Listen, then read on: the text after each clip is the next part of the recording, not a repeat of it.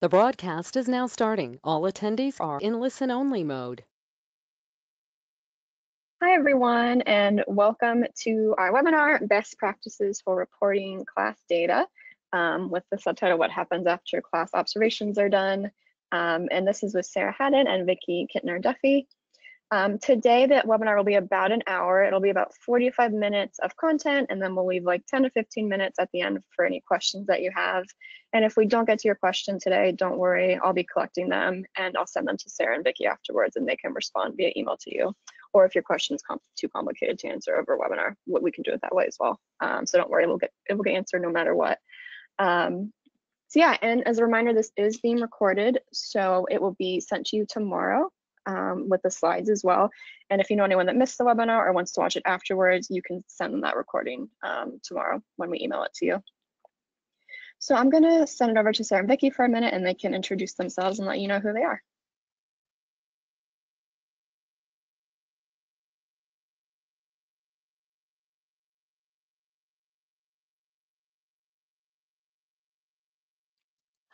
Hi, I'm Sarah Haddon, and if you've been on our previous two data webinars, you know who I am, but I'm our Senior Advisor for Research and Professional Services here at Teachstone, and I've been working with class for the last 15 years, and definitely have experience with some large-scale data collections. So Vicki, I'll mute and you can introduce yourself. Okay. Hi, everyone. I am Vicki Kittner-Duffy. I'm a research and evaluation specialist here, and I've been partnering with Sarah on the previous webinars in this series. And I've been using the class for about 10 years in a variety of research studies, as well as program assessments and things. And so we're happy to kind of close out the series today and help everybody with your data collection needs.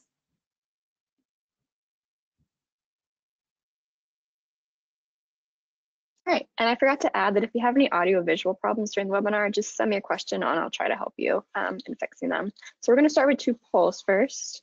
The first one I'm gonna start now, which is what is your role? And you can choose from coach, mentor, data person, administrator, or teacher. And we'll leave that up for maybe like 30 seconds, and then we'll see who's here today. So it looks like right now that's about 50% coach mentor and about 33% administrator, and then the rest teacher and data. And that's most of the audience has voted. So let me show you those results. Yep, so about 45% coach mentor, 14% data person, 35% administrator, and then about 6% are teachers today. Well, welcome everybody. We're really glad you're here. And then we can go to the next slide with the other poll that we have. So the other one is, at what level do you report data?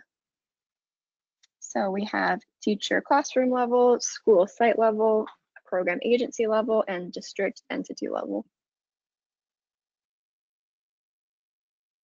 Let's see, a large portion right now are either program agency or teacher classroom level. We'll leave them for a few more seconds. All right, so I'm gonna close this and then share. So yeah, we have about 30% teacher classroom level, 8% school site level, 55% program agency level, and then 8% district entity level. Okay, and that's great to know. Thank you, Caitlin, for the polls. And I'm going to start us off on the first part of the webinar, and then when we get into this is Sarah, by the way, and then when we get into the data visualization or the data displays, and Vicki's going to take over. So we have three objectives for you, and it really focuses on those considerations that you need to take in mind when you're developing your reporting system. And the three parts are creating the data, visualizing the data, and using the data to improve, to drive improvement. Did want to let you know that this webinar is predicated on the assumption that you've already collected and analyzed your data and you're getting ready to write reports. However, if you're not there, that's okay. The information should still be relevant to you. The first thing to think about when you're creating your report is who is your audience, as that's going to determine what you'll include in your report.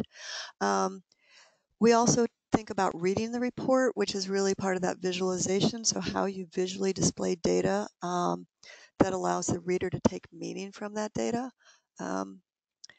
I'm sure all of us have seen research studies where we look at the data and go, huh, that's interesting. I wonder what it says. So how you visualize the data is really important. And then the final section on using data to make decisions. And that will focus on how to use the information in the reports to make decisions ranging from individual teacher PD to school program and even district-wide initiatives. And we'll go into all of this in much more detail. And those of you who've been on before, this will look familiar, but when we think about a class implementation, we break it down into these 4 steps. We discussed step 1 and step 2 in the previous webinars, and if you weren't a part of those, you can readily find them on the Teachstone website under webinars. And then where we are today is thinking about sharing the results, and we'll touch upon putting that data into action. All right, so when we think about creating the report, we have to think first, as I said, about that primary audience. Because as I said, you're going to tailor your report to that audience. If you're writing a report for a teacher, which we have first on our list, you would provide a pretty different information than you would if you were writing the report for a funder. A teacher is likely to want to know how her classroom scored during the observation, and our best practice suggests that you would also include brief descriptions of interactions that the observer noted in that observation. We are going to go into the coach's role in a little bit more on another slide, but let's go to the other end where we're thinking about stakeholders. So we're talking about accrediting agencies, funders, governmental bodies. They're not going to be that interested in specific examples of teacher-child interactions in classroom X, Y, or Z. They really want those big picture questions. What are the domain level scores for this organization? What were the ranges per dimension? And how does this organization's scores compare with established benchmarks? And later we're going to give you a sample table of contents for both teacher level and administrator and stakeholder reports. And when we talk about stakeholders, we really are thinking about key funders or governmental bodies. So here we look at the purpose of the report. And the purpose of the report links to the purpose of the data collection. So you have to step back and say, why did we collect this data in the first place? Nobody collects data just as an exercise and fun. They do it because they have some specific goals that they want to reach. Generally, we see that data are collected for PD, evaluation, and high stakes. So when we think about teachers, again, in professional development, helping teachers identify their strengths and their areas of growth. For coaches, it's also professional development because they're the ones who are likely to be overseeing that professional development for the teacher, and it helps them identify areas of strength for teachers and also those areas of growth to help them have teachers be much more intentional in how they interact with kids. Administrators are often looking at evaluation, and we're talking about those trends across the program so that they can then think about how to best target their professional development. In the ideal world, every program would have a coach who could spend time with each teacher, but we know that the world is not ideal. So sometimes that professional development comes in PLCs or other kinds of group activities. So when when coaches can look and see what's going on across, or administrators can look and see what's going on across, it really helps them target that PD. And then again, that stakeholders, it's really to determine decisions about staffing and funding. And how you report your different audience is going to, again, depend on your purpose. So if it's an evaluation of a program, then you'll do a program level report. If you want to see how specific schools or sites are doing, you may want to do school level reports. We noticed in the poll that most of you were doing either teacher level or program level. Then I've already said the next point, so I think I will just go ahead. To our next slide. So information to include. And those of you who've been through this now third webinar will know that Vicki and I often say it depends, because it really does depend. So the information to include depends on the audience. Administrators typically see more information than teachers. A report for teachers generally focuses just on that teacher's classroom. And there's always a decision to make about whether or not to share scores with teachers, and it's really an individual decision that's made by an organization.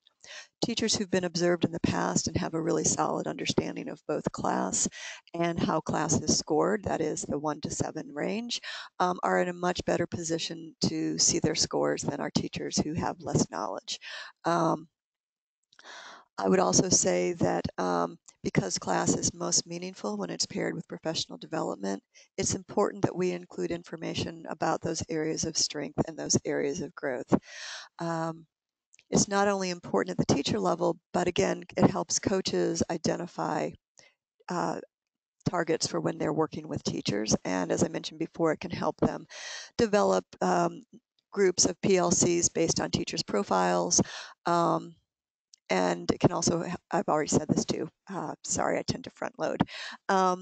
When we think about comparison data, it could be pre-post data in the same year. So you want to see what growth looks like over time. It can help an organization learn how well their professional development has been working.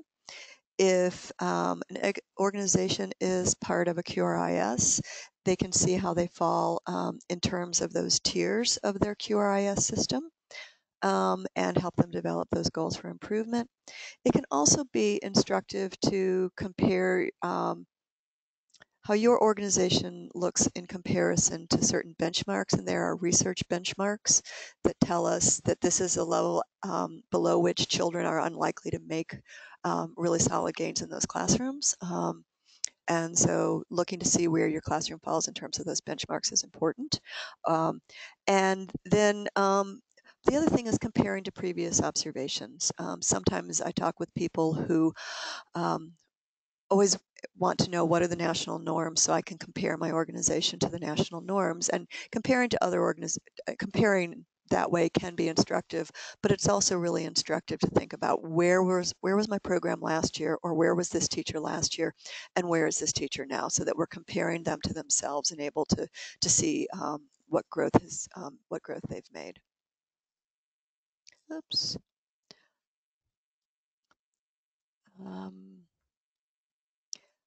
Okay, so this is our table of contents.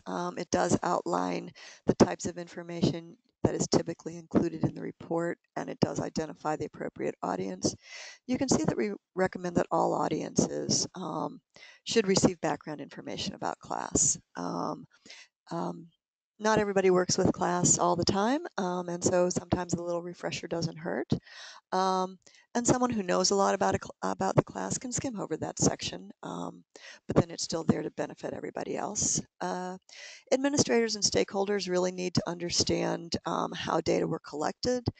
So this includes not only the timeline for the data collection, but the number of classrooms that were observed. If it's a larger program and they can't observe all of the classrooms, then the report should include information on how classrooms were sampled, we hope randomly. The report should also talk about the number of cycles and what kind of training observers had. Teachers and coaches don't necessarily need all this information. I mean, the coaches should know, and the teachers, they were there, so they probably don't necessarily need to have all that to read through.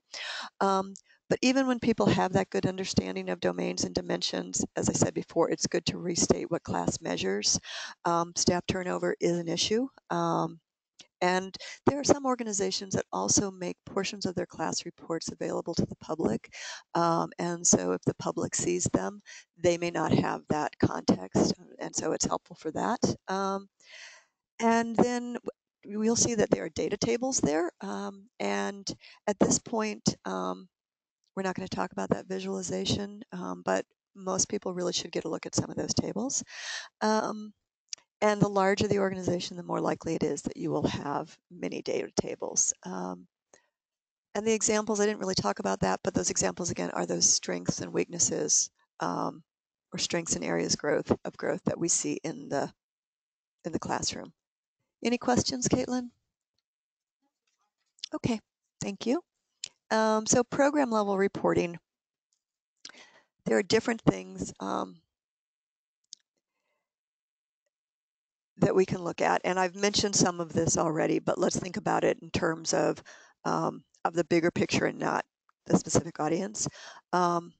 So that program level report can include those program-wide averages to compare to benchmarks, the distribution of scores across classrooms, and Vicky's going to show you an example of that. And those are really helpful because it can help you see in not just a domain level average or dimension level averages for your program, but it can also help you see how different classrooms are doing, or how different sites within your program are doing in terms of the quality of their interactions. And that also comes to then those comparisons within the program. Comparisons within the programs can be really helpful, especially if you have some teachers who are really doing well, and perhaps they can take on a little bit of a mentoring role if it's done with grace and ease, or grace and tact, I think I'm going to say. So an administrator of a large district may want to know how different schools stack up against each other, and so you can report data that way. Some larger programs, especially if they're in urban areas, have very different sectors. So they may have early childhood special education, they may have Montessori, they may have some different specialized charter programs, such as KIP, for example. And you can present data in that way to see how the sectors are doing. And then if you're in Head Start, you can look to see how your data compares to the national data that are collected in the most recent monitoring year.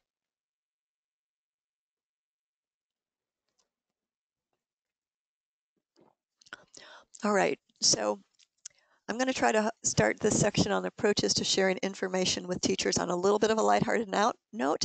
I like to think in positive terms, but I'm going to start off by telling you what not to do. So don't do this. Don't leave a report in a teacher's mailbox that shares the scores and doesn't explain anything. About 10 years ago, I was working on a social emotional learning research project, and I went out to a school to meet with one of our teachers. And when I walked into the room after school, she was obsessively poring over her class report. And she looked up at me and said, basically, hey, you know this stuff. Can you tell me what it means? And it was really a problem for her because she had no context for class.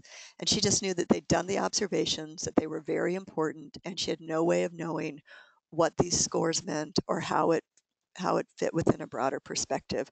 So I don't think that it's very common that happens anymore. I hope not, anyway. But I can tell you that I had to do some damage control for that teacher. The teacher actually had done fairly well, but because she didn't know the 1 to 7 scoring scale, she was a little bit upset about some of her scores. So please don't do it that way. Everybody will be much happier in the long run. Okay, so as we mentioned, scores versus ranges. So there are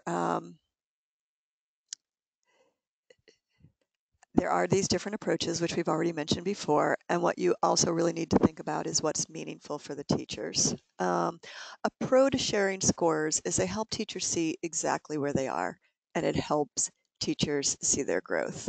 And I can think, for example, if a program only shared ranges, and a teacher in, say, 2017, 2018, the range for language modeling was a 3.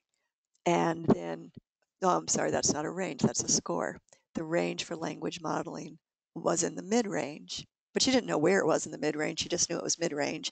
And so she worked really hard over the next year to improve her interactions in that area. And then for 2018, 2019, she gets her class report again, and her language modeling scores are still in the mid-range. So she may feel really frustrated because she'd worked so hard, but it could be that that score was a 4 or even a 5 because of her, really concerted efforts. And so in a case like that, it might be useful to share scores. So that's a pro to scores. A con to scores is that it can really negatively impact a teacher's feeling of self-efficacy, because that's it. I only did that. Oh my, I really am not a very good teacher. And then the cons are some unwanted competition between teachers. Well, I did better than you did. And that's not really what you want to have in your program. A pro to ranges is that it can support teacher buy-in, because it doesn't feel as intimidating or threatening. And it can provide information without focusing on those numbers. Again, if teachers don't understand what it means, it can be problematic. And I can think of you as a coach going in, or an administrator going in and say, "Wow, your classroom, you scored a 6 on language modeling," and the teacher said, "6? What do you mean I'm doing a lot? What do you mean I did great? That's not 6 isn't great. I want to be a 10 or a 9." So it can be problematic in that way. It can also be problematic if teachers look at scores as a test of what they're not doing. Um, uh, on the flip side, with those ranges, the cons to just showing ranges that I mentioned before, it's harder to see growth, especially at that teacher level. And some teachers really aren't satisfied with knowing their ranges. They really want to know how they're doing. And I was trying to think of a great example from real life, but it's escaping me at this point. So I apologize for that. So report language. This won't look, I don't think, too surprising to you. We really want our reports for those examples that we're giving for teachers and coaches to be objective and specific, describing what happened in the observations, and never ever include the observer's opinion. And so I've got an example of an effective and a more effective example. So the ineffective example is that the teacher and children seemed happy during centers. Okay. More effective. The teacher and children smiled and laughed as they played together during center time. The lunch helpers were also enthusiastic as they set the table for lunch. The teacher noted, "You always have such great time getting ready for lunch." So what I want you to notice is how the first example contains very vague language. They seemed happy.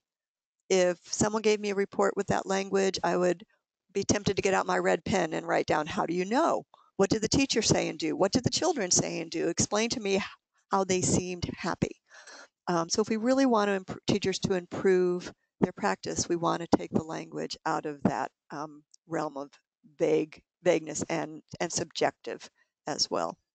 So I've got some examples for each of the domains. For emotional support, we've got a positive climate. The strength is that the teacher greeted every child as they came into the room with eye contact and a warm smile. And the area for growth is that the teacher and child affect and enthusiasm were not always matched. Some children giggled and smiled with one another or in response to teachers. Both teachers' tones were occasionally flatter and mismatched for the children. This format works because we can read exactly what the teacher did. They greeted every child. They made eye contact. They smiled warmly. It's like, bingo, okay. I, as a teacher, know what I did, and know that that's a good thing to do because you've pointed it out. And when we point these things out, it does, like I said, it shows that we're important. It also helps teachers see some of those things that they are doing automatically without even thinking about it, to help them remember that this is really what good teaching looks like. It's very powerful for teachers who are new to class, and it's very powerful for teachers who are feeling a little bit skeptical about it. The other thing that's important is when we provide this level of detail, it takes the observer and also the coach, if the coach was not the one doing the report, which ideally they're not, if at all possible, because it helps them really see what was happening in the class, in the classroom during the class observation. All right. I think I clicked too hard. Yes, I did. Okay. So we get to behavior management. The teacher made clear expectations.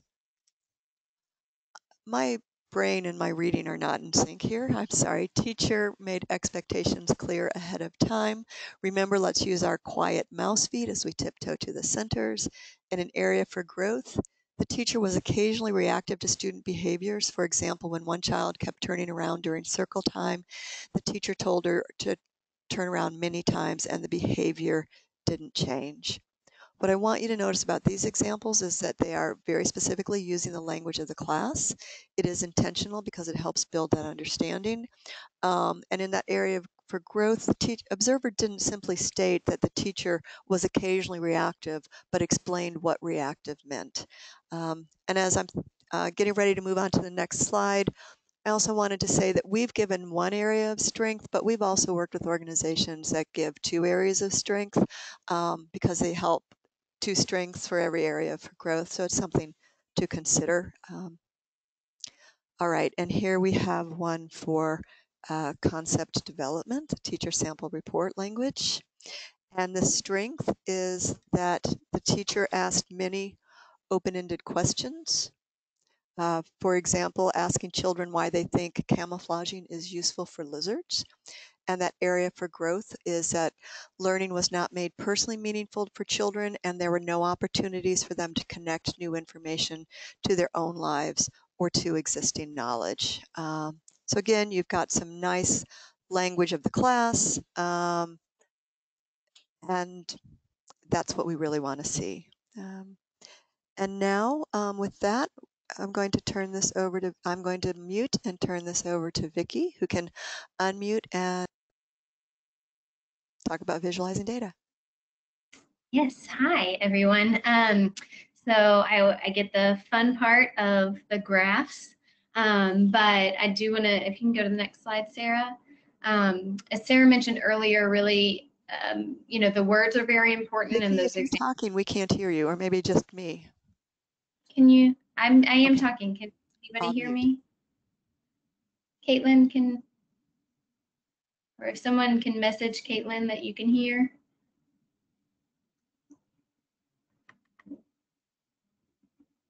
Okay, I'm trusting that everybody can hear, so let me know if you can't.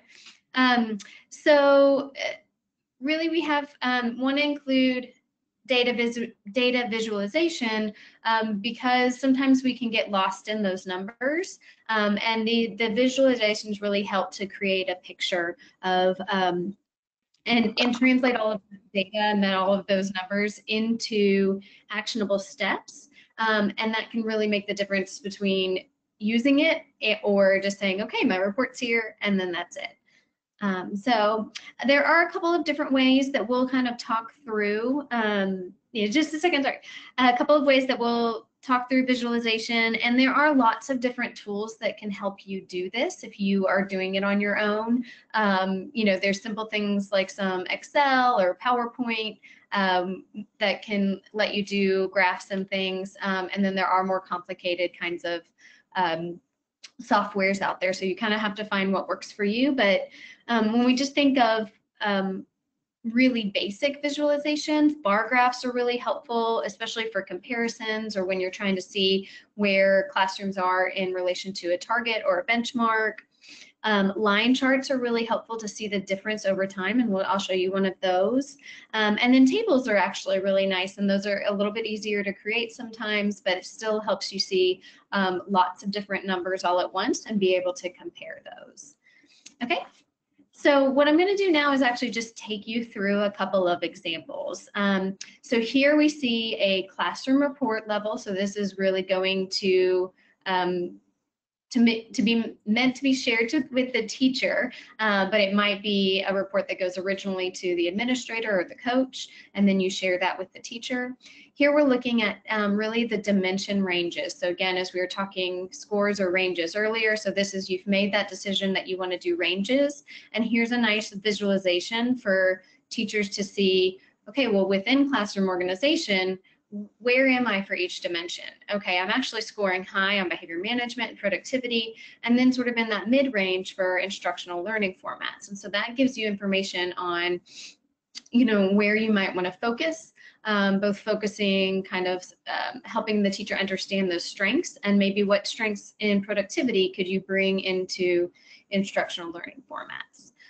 So that might inform where you're going. So this is just one visualization. It's not even, it's not I think this one's nice to see because it's not a traditional bar graph or line chart or anything like that, but it still gives a nice visual of where a teacher is. Okay, so the next slide. So this is another part of that classroom report, but this is where you might want to show the domain scores. So we have a very traditional bar graph here that shows each domain: emotional support, classroom organization, and instructional support. And what's nice here is where you may put a little bit of information about the average. So this is one classroom in comparison to the number of classrooms at the center or within the program or the district. And so you can see the average line to help see how the teacher compares to the average, as well as then you might set a benchmark or a goal. And so here we see that the benchmarks or the goals are, and seems, I think, about 5.75 for emotional support and classroom organization. And then it looks like about 3.5 for instructional support. And so you see then that for this particular teacher, you're able to very quickly say, okay, emotional support and classroom organization, this teacher is above the goal and above the average. And in instructional support, they're actually above the average, but not quite at that goal. So now, again, I can make a decision about where do I go with supporting this particular teacher. And you can kind of quickly do that with this one chart. Okay. So then what is important too is to then be able to go down to that next level, the dimension score. So actually it's helpful to kind of see a couple of the dimensions in a couple of different ways. And so this dimension in particular, or I'm sorry, this table of dimensions in particular, again, helps you see where the teacher is in the relation to the average or the goal. And when we look at instructional support specifically, so this is that same teacher who is getting an average across the instructional support dimensions of 2.42, but you can see that really there's a great strength here in language modeling, and then the teacher's struggling a little bit more in concept development and quality of feedback. And so this kind of display allows administrators and coaches to target PD in a more informed way. And so for me as a coach, I would know, okay, the teacher has those nice things going on in language modeling. I'm going to look at the score sheet. I might look at some of maybe the open-ended questions that teacher is asking, and then start to think of, well, where can we add more into concept development or quality of feedback with some of those things that teacher's already doing in language modeling. Okay. Next slide. So then program report, a lot of times we're presenting the same kinds of information. Again, everybody wants to know domain and dimension scores or ranges, that those are important to include every time. But then here you're going to see it's for overall the whole program, however many classrooms were observed for that particular program. So here's a nice example. Again, it's not actually a graph, it's a graphic of here's where the overall averages are for each domain and then for each dimension. So again, you can see, oh, well, language modeling is a little bit higher. Positive climate is higher, productivity is higher, and then figure out which ones are lower and where you might want to go with professional development. Well, if we go to the next one, this I think is it's a lot of numbers, but I think it's really helpful. So we take that bigger picture of where is everybody all together, and then this kind of breaks it down so you can start to make comparisons across the classrooms. And I want to say, we're not making these comparisons in order to say, well, this teacher's great and that teacher's not, but to really specifically identify where those strengths are and where those areas of growth are, and how can we support the program as a whole. So then, again, you can say, okay, everybody's emotional support and classroom organization are doing pretty well, you know, and where are we in relation to our goal? And then that helps me as an administrator understand, okay, it's really emotional support, and even specifically in emotional support, it's concept development or it's quality of feedback that I really want to focus my attention. It could also be, I think you meant yeah. concept. I think you meant instructional support, not emotional support. Did I? Yes, I'm sorry. I meant instructional support. Thank you. Sometimes those domain names get you. So with instructional support, I might look specifically and say, okay, almost everybody is below the goal for concept development. So that's where I really want us to focus as a group. This also helps you see where teachers might be able to support one another. So one example of this is if you look at Jane Smith, this first row here, this first teacher, that teacher's instructional support score is the 3.42. And so that's a little bit higher than some of the other ones, other teachers in that program. And then though, her emotional support is 5.13. And so that's a little bit lower than the other ones in the program. And so then if you go all the way down to Laura Davis, and please know that these are all fake names. This is not intended to point anybody out with those names. That teacher's emotional support is higher, and then the instructional support is lower than in comparison to Jane Smith. And so it might be, you know, a really smart idea to pair them up and to start to help them be able to support each other, to watch each other, to kind of share some of the strategies that they're using in their classrooms, so that you're bringing both of those teachers to a place with more effective interactions and really building their self-efficacy in the process. Okay. So we've been sort of, it's not a really, in talking about the visualizing, I'm already getting into some of the what can the visualizations be used for and what can this data be used for. So we're just kind of going to continue that conversation. But I wanted to talk a little bit about the bigger picture first, and then we'll go to a couple more graphs and charts to see how you might do that. Okay, next slide. So some data informed decisions. So some of the things that when you're, you know, we think of, okay, here are these nice graphs that we're putting in and they're helping with a few specific conversations, but it's helpful, I think, to just think of, well, what am I looking for in trying to make decisions? And so I think the three main things that you would most likely be looking for are trends. So a trend is, you know, how many people are doing this particular thing or scoring in this particular way. And so here you're going to use the averages across the classrooms to see where most of the classrooms are. And that's going to help inform those program-wide PD plans. So you're probably going to use trends a little bit less if you're really at that teacher level, and that's going to focus really more at, okay, for my program or for my school, I'm noticing this about a few dimensions where they're a little bit lower, or they're, you know, or where I've seen that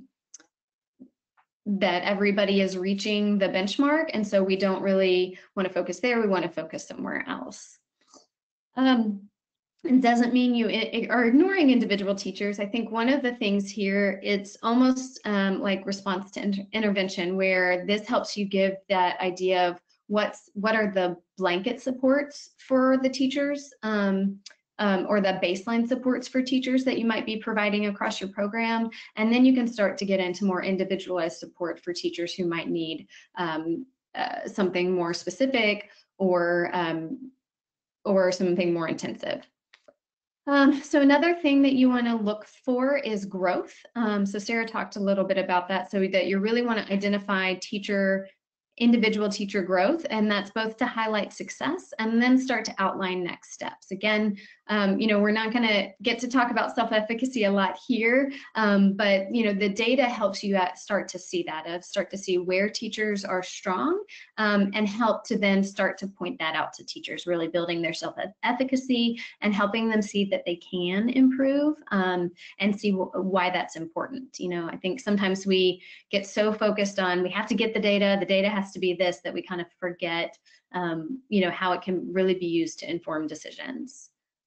The last is comparisons, and so that goes back to what we were just looking at, is really identifying across classrooms or, you know, in comparison to a benchmark or a target of, you know, where are the more effective interactions, where are the less effective interactions, so that we can start to figure out where to support teachers. Okay. So here's an example of what you might, a graph that shows trends. So in this example, we see this is called the y-axis, you remember from long ago in elementary school, that on the y-axis we have the number of classrooms, and so all together this graph shows about 10 classrooms at a program, and it's showing the variability of instructional support scores across the classrooms in that program. So you see one classroom scored between a 1 and a 2, 4 classrooms scored between a 2 and a 3, 3 classrooms scored between a 3 and a 4, and 2 classrooms scored between a 4 and a 5. So this helps you know, okay, when I just look at the majority of my classrooms, they're sort of in this 2 to 3, and even in the 3 to 4 range. So they're right here at about a 3. So that helps me say, okay, I know where most of my classrooms are, and so then I can start to make decisions on, I want to bring them up, and so I do want to focus then on instructional support. So that helps you just get an idea of where the majority of the people that you're supporting. Okay, next one, please. So I know this one's confusing. There's a lot of lines, but it's helpful in showing then just the growth across time. So we can see, you know, you measured it in the fall, and then you did some coaching, and then you measured again in the spring. And so each line, there's a little key over here, but each line is an individual classroom, individual teacher. And so you can actually see that for the most part, the teachers have gone up. They've gone up different amounts. So one teacher went from a 1 to almost a 4. So, you know, really that's also helpful just to build up that teacher, but then to say, okay, what's happening with that teacher? Why is that teacher having such amazing growth? What happened, and how could we recreate that in other classrooms? And really, again, you can see something like, okay, I know that everybody's growing, except maybe this teacher C7. Okay, I need to look into that a little bit more. I need to understand, you know, it wasn't a big dip, but there's a little bit of a dip. What happened? You know, was there a change in the classroom? Was there a change for the teacher, change with the children? You know, whatever those things are that happen, let me understand that a little bit more, and then I can help figure out where to support that teacher. Okay. And so finally, the comparison. So we saw another table with comparisons where it had all of the scores.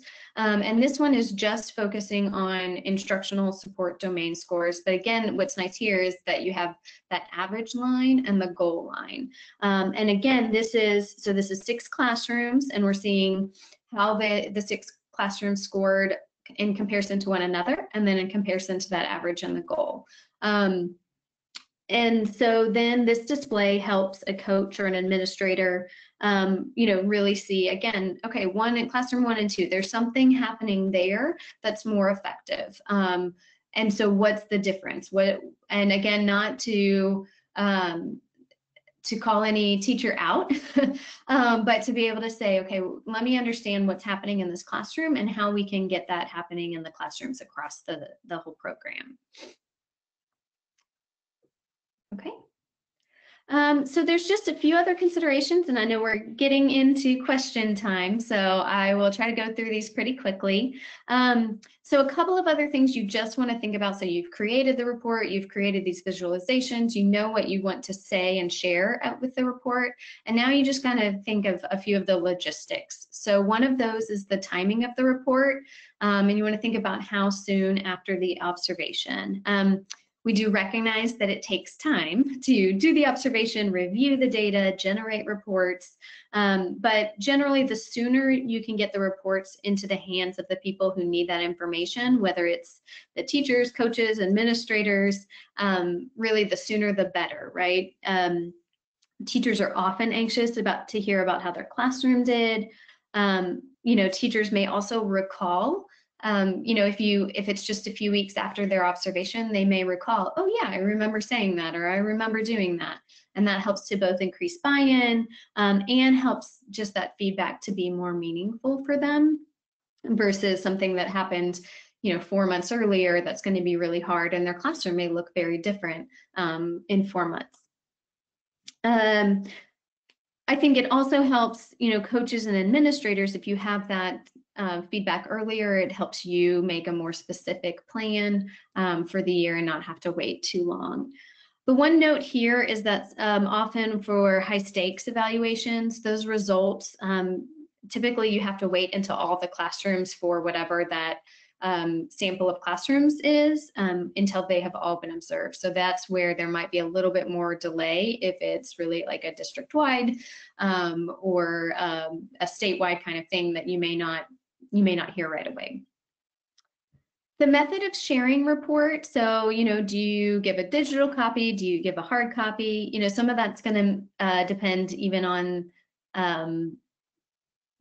things like confidentiality and can you mail it or can you send it via email or send it via a secure cloud service, those sorts of things. The answer also depends then on the audience. So administrators or stakeholders are typically going to receive an electronic copy. But especially when you're thinking about using this for professional development and with teachers, as Sarah mentioned earlier, don't just say, okay, here's your report and leave it at that, but it's really as much as possible share it in person and to be able to give them that specific context. If it's not possible to share them in person, we really recommend adding a personal note of so glad to come and observe your classroom. Thank you for letting me, and here read the report. We'll follow up next week if you have any questions, things like that. And sometimes it is that like the person who's delivering the report, right, that it may be a third-party observer did the observation and then they're giving the report to the administrator or the coach. And so you just have to, usually then the coach would provide that report to the teacher. Then the last thing, so just a few of, support, when you have questions around reading the report, like what do you need? So again, as Sarah noted, it's easier to read the report when you have that context. And so we recommend having that background information on the class, on the data collection, all of those sorts of pieces in there so that they understand what this is and where it's coming from. When it's professional development, again, teachers are going to more likely benefit when they're receiving this information in person with somebody who's knowledgeable about the class. And then just to know again that with stakeholders, sometimes there's additional analyses to do. They want additional information or some clarification. And so there may be some back and forth in really helping them understand the report, especially if it's maybe at that policymaker level where they maybe don't have as much of that education background or understand the tool as well. Okay, so we are ready for questions. We have about 10 minutes. Okay, and this is Sarah. I did want to also let you know that we have guidance documents that we've been working on for all 3 of the webinars, and I believe the first 2 will be going out today or tomorrow. They do say draft on them. However, the content isn't really going to change. It's more, they may change in terms of how we present this information to people, but all the content is solid for that. And then for guidance doc, the 3rd one on this one, we are working on it and we'll have it out to all participants as soon as possible. Thank you, Sarah. You're welcome. Great. Yeah, so we have time for a few questions. And like I said, if we don't get to yours today, Sarah or Vicky will email you the answer to your question. I'll try to pass them along. So this one's from Chelsea, and her question is, where can we find comparison benchmarks? Oh, Sarah, go ahead. I was just going to ask Chelsea to type in what kind of program she's with. Oh, yes, that would, yeah. So I think it will depend on, so like the Head Start has its own benchmarks. If you're involved in a QRIS system, often they have their own benchmarks. So it depends a little bit on the program. So Caitlin did.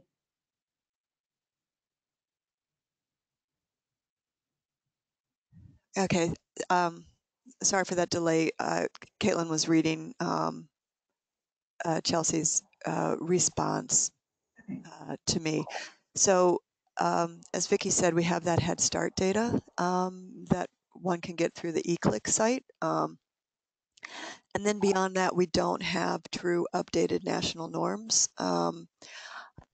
We just don't have true updated national norms because the old national norms that you may see in the back of your class manual, or if you were trained a really long time, you saw in the class training, came from two longitudinal studies that at this point have been conducted quite some time ago.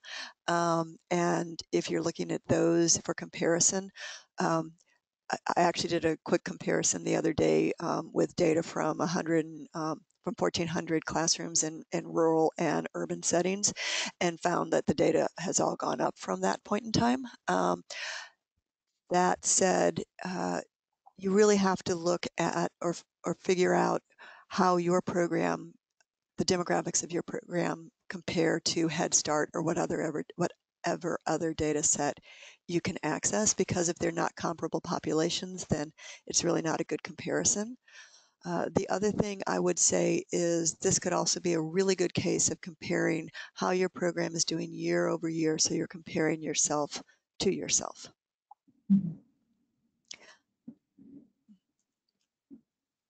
Right, so we have a couple of questions asking about either like what software programs do you use to report data, or like do the visualizations? That's a Vicki Kittner Duffy question. And I'm going to say that's our design team question. I mean, I really do mostly either use Excel or PowerPoint, but I also will personally use SPSS to do statistics, and they have a chart builder within there. So if you have anybody that has access to those kinds of programs, there are all sorts. You can Google data visualization, and there's lots of different programs that can help you both decide what is the best chart. You know, you just put in your information and kind of you can play around with different charts. So there's one, if you go to d3.org, there are, you know, I will say some of the visualizations here have been created by our designers. And I don't actually know what they use. But you should be able, I guess, to say, like, you can make all of the charts that we showed can be made in Word or Excel or PowerPoint. I hope that helps. Right, so let me get back to find this question. So someone asked, what do you suggest if the report doesn't have notes on the observation, just the scores? Sarah, please jump in. I mean, I think so, you know, at some point, if you don't have notes or written feedback, there's, you know, I think that's why we recommend it if you can do it, but we recognize that it takes more time for you to observe. It takes more time for everybody. And so, you know, I think it's just as much as you can. I think then that's when I would really go to the manual and say, okay, I see a score of a 4. So I'm going to really read through the manual and think of what that score means. And then start to talk to the teacher about, you know, how do you think that this reflects your classroom? And, you know, what are some of the examples that really resonate with you? And then a score 4 tells me you're doing a lot of the things, but we need to really think about consistency. And so sort of talking through it that way. But Sarah, any additions? No, I mean, you nailed it. Thank you. All right, so we'll do this as our last one, and then we can just share any of our contact information that we have. And then, like I said, if we don't get to your question today, we will email you afterwards. So this is from Heather. She says, currently we don't have a report on strengths and growth for individual teachers. How do you suggest we begin this process? I'm gonna let you. Yeah, oh gosh. So I think it depends obviously who you are, and if you're in the position to make that decision, then and one of the things that our observers do is the same day that they did the observation, they come back and they go through their notes and they write an email or a Word doc that spells out for each dimension the strengths and the areas for growth while it's still fresh in their mind, because as we all know, the notes that people take during a class observation are often illegible. But I think if the observers get into the habit of doing that, or you introduce that this is what we're going to do, then you're going to have the basis for sharing that kind of information. And obviously you can use a Google Doc template for people to put their information into, and then generate reports, or, use it to begin to generate reports. And I'd also probably be remiss if I didn't say that my Teachstone platform has that capability within it. That's what I was gonna say. I think, a lot of it is, well, two things. One, of finding the right kind of platform. So again, our platform does it, but you could do it in Excel. You could use a Google form, to have, however you're actually having them enter the data, to just have them both enter the data and then write up whatever their notes are, their examples, their strengths and their areas for growth. And so that makes it easier on the observer because it's fresh. It's, I come back from the observation and I write it out. And so, it's more likely to be for them to remember what was in their notes, basically. And then the other thing is, what we have also found is just really helping, providing a training for the observers on how to write that. Again, just to start to say, okay, well, let's not use language about a peer or theme, but to really write very specific, as Sarah went through the less effective and the more effective kind of feedback of really helping them understand what that is. And in the guidance document for this webinar, we actually will have several examples of that, of how to write more effectively. That's exactly what I was just getting ready to point out, was that we'll have that in the guidance document. All right, well, thank you so much for joining us today, everyone. Like I said, if we didn't get to your question, I'll pass it along to Sarah and Vicki, and then they'll email you later on with the answer. Sarah, if you can go to the next slide so they can see just like our phone number in our website. So if you have any questions about class data, either getting started or improving what you have already, please feel free to give us a call at that number, or email us at learnmore@teachstone.com. We're always happy to help you with the data you're using, or help you improve your data collection system. And as I said before, this was recorded, so we'll send out the recording tomorrow. You can pass it on to friends, rewatch it, and we'll also have the PowerPoint slides in that email. So thank you so much, Sarah and Vicki, for joining us today. And as we said, this is part 3 of 3. So if you didn't see the other 2, go back and watch those. I'll include them in the email tomorrow, so you can watch those if you didn't get to. And thanks, Caitlin, for helping us out, and thanks everybody for participating. Have a great day. Have a great day, guys. Thank you. Bye.